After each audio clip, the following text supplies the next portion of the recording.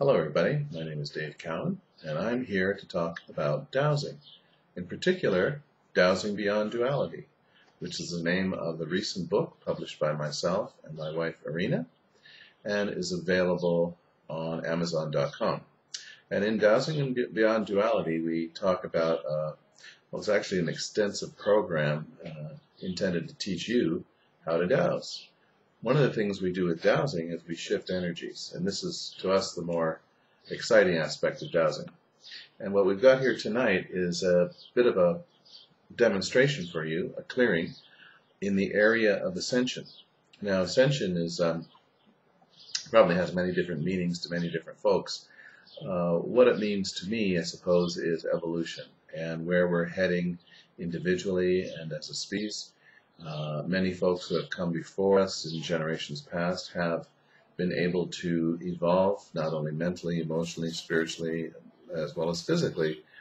And we're now moving into a phase of history where this opportunity is much more available for very large numbers of people today. And many of you, I'm sure, viewing this are aware of what I'm talking about. So what I'd like to do is offer some clearings through this video, which we have found actually work through the medium of video.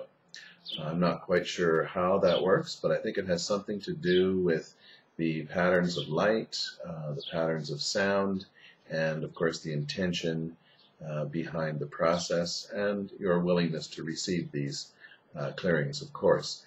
In order to do these clearings, what I will be doing is mainly left spin functioning, where I start the movement of the pendulum myself from the conscious mind, and allow the movement to move or play out on its own, operating at a different, more subtle level of mind. And I have a list here of clearings that I'd like to offer to all of you listening right now, specifically, again, aimed at accelerating our evolution and assisting us to move through this historic period and opportunity with ease and grace. So the first thing we'd like to do is, again, with our left spin, and if you're a dowser, by all means, play along with this. We're going to clear the emotional body, particularly any patterns of resentment from the past, obviously. And we'd like to transmute, as we clear these patterns of resentment from our emotional bodies, we'd like to transmute these energies into the positive energies of forgiveness, of the willingness to heal, of the willingness to release ourselves and others from any patterns of resentment or negative emotional memory. These emotions, again, are simply stuck energies. The word emotion, if you look at it, could symbolize energy in motion. And so when we have an emotion come up and we recognize it as an emotion and allow it to move through us, as it were, of course, that energy stays in motion and moves beyond. But when we resist the emotion with a mental judgment, usually, or a fear pattern, that emotion, that energy no longer moves and it becomes stuck. It can be stuck in our energy field as a specific resonating vibrational template, and it can also be stuck even within the physical structures, often at the root of many discomforts and chronic physical conditions. We have these stuck emotions in the body. So as I'm speaking, of course, the spinning is continuing here, and we're allowing to release from our emotional bodies any of these old patterns of resentment. Many of them, of course, held on an unconscious level, but nonetheless we can consciously choose in this moment to release these energies and allow them to be replaced with frequencies based on love, healing, and forgiveness. Okay, and again, use your breath to help move these energies through you as we allow the spin to spin out. Now, the second factor we'd like to clear this evening are the mental factors, particularly the stuck thought patterns and mental factors around fears. Letting go old fears, which are, again, just resistance patterns that get established in our fields. And often these patterns have the tendency to attract to us similar experiences to reinforce themselves, in a sense, and we find that our fear patterns get inadvertently reinforced by our experiences coming from those same fear patterns. So they become self-replicating loops, you might say, of experience and then our decision to accept these fears. So again, with a left spin, which is again symbolic of this release and this desire to let go, we let go from the mental body and from our minds all of the structures around fear, allowing fears to be released on an unconscious as well as a conscious level, and freeing those energies and those spaces to make room for truth, to make room for thoughts of freedom, thoughts of joy, thoughts of peace. And of course, within each and every one of us, there is a choice maker. That is the being that is the part of you that is able to go into neutral observance, even of your own experiences, and make consciously another choice. So as we release the mental body from these fear patterns, we also release the patterns of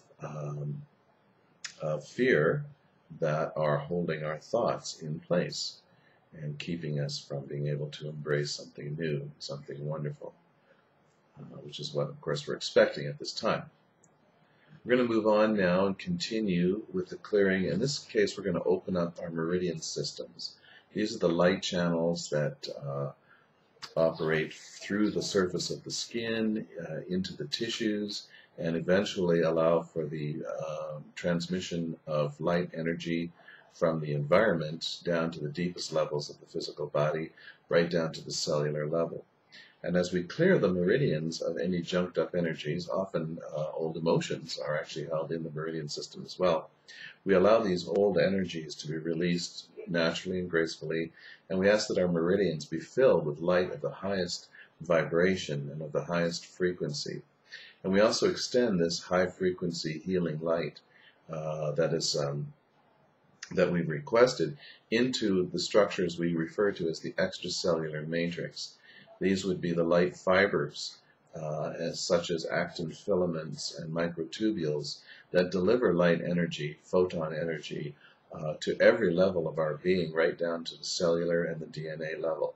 So we clear our extracellular matrix along with our light energy transmission system known as meridians, and we allow this the new light coming in from the center of the galaxy and in our local environment, our changing environment in outer space. We now allow these cosmic energies that we are moving into or towards as a planet to move again freely through our bodily systems and our energy systems through the opening up of these meridians. We continue on now with this, and we'll just keep the spin going as we add these extra features here. We continue on and allow for a clearing of the chakras, particularly the memory patterns held in the chakras from a variety of time frames and dimensions, where we may be having what we call parallel life experiences, and allow these chakras, which are again light and energy transmission systems that interface with the higher dimensions, to be cleared and to be open and to be receptive to all the levels of connection that are available to us. And as we clear the chakras, again, this is a general overall clearing here, we also ask to integrate and align all of the chakras with the heart space. Some say that this evolutionary leap that we're launching into now actually involves an integration of the entire chakra system into the heart space. The heart space is our resonant chamber, you might say, that resonates with the fifth dimension. The fifth dimension being the dimension of causeless joy and unconditional love, that which has been embodied in the past by a few masters, but now is about to become, again, the ground of a new civilization and a new evolutionary expression. So we allow for all of these chakras to connect in with the heart space now and begin to operate under the, you might say, the oversight of the heart chakra and the fifth dimension that it represents. And speaking of chakras, we're going to actually request an activation of the extended chakra system. There's the chakras that extend outside of the body, above and below. Below, we ask to activate, as part of this chakra clearing, the earth chakra, that is the chakra that's about 3 or 4 feet below your physical body that connects us with the earth. And of course, for that earth chakra to truly connect us, we need to either consciously activate that on a regular basis or spend time close to the earth. And of course, with your bare feet, if possible, to get the grounding benefits of that as well. We also activate the chakras over our head, including the planetary chakra, which connects us in with the planetary grids and the planetary consciousness. We also activate the galactic chakra, which is above that, which will again connect us into the galactic levels of awareness and allow for our galactic consciousness to begin to manifest through this experience on Earth. And we also activate the universal chakra, which connects us in with the one mind of the universe, the one song of the universe, and also with perhaps connecting with us, with our potential to know ourselves as a microcosm or a holographic representation of the universe.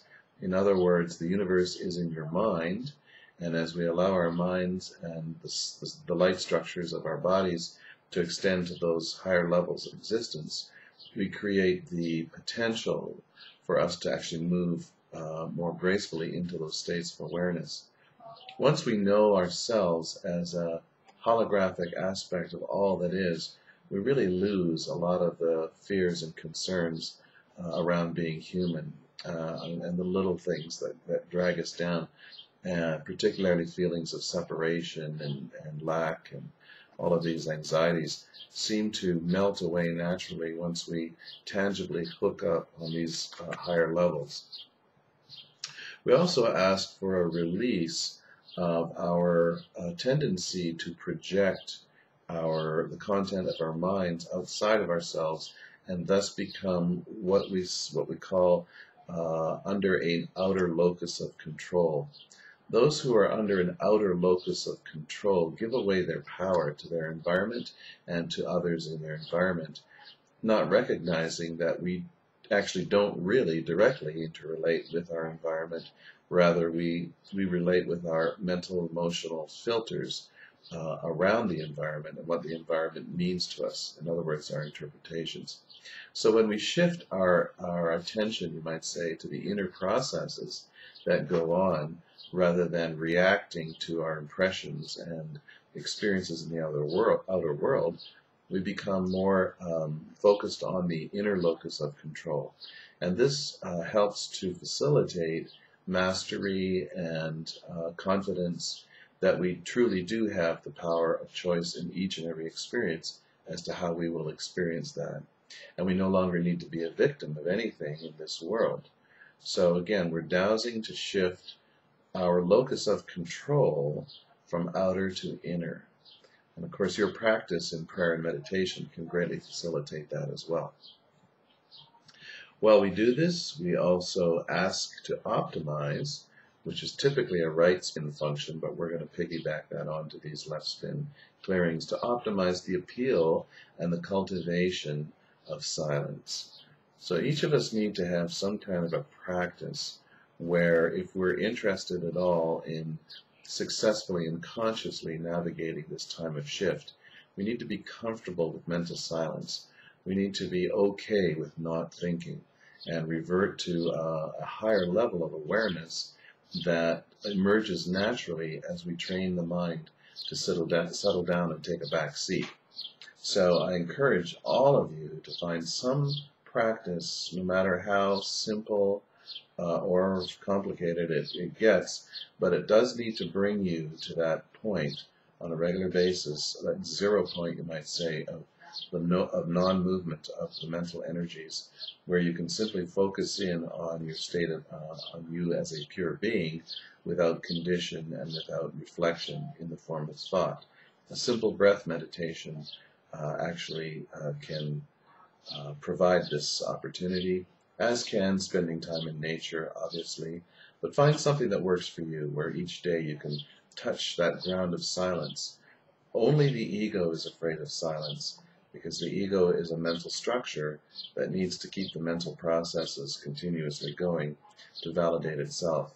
But in the silence, you find out that who you are is far beyond anything the ego could ever imagine itself to be or offer. And finally, as we go through this process here, I'd like to add a release of all limits to the expansion of our awareness. So whether those limits be physical, mental, emotional, multidimensional, we ask now, again with this left spin, to release from ourselves any of the limitations that we have allowed or accepted into our lives that are keeping us from moving gracefully forward into this momentous time of change together. So our intention is to create more of these specific clearing YouTubes and videos. Please share them. If they work for you, please share them with others, as again we have a tremendous opportunity through the media now to share this kind of information and these processes. I suggest that after this video, if you have received any kind of sense of release or greater peace as a result of joining with us in this clearing, to spend some time in silence and gratitude and allow the changes to settle in, you might say. So we look forward to seeing you again, and many blessings on your journey.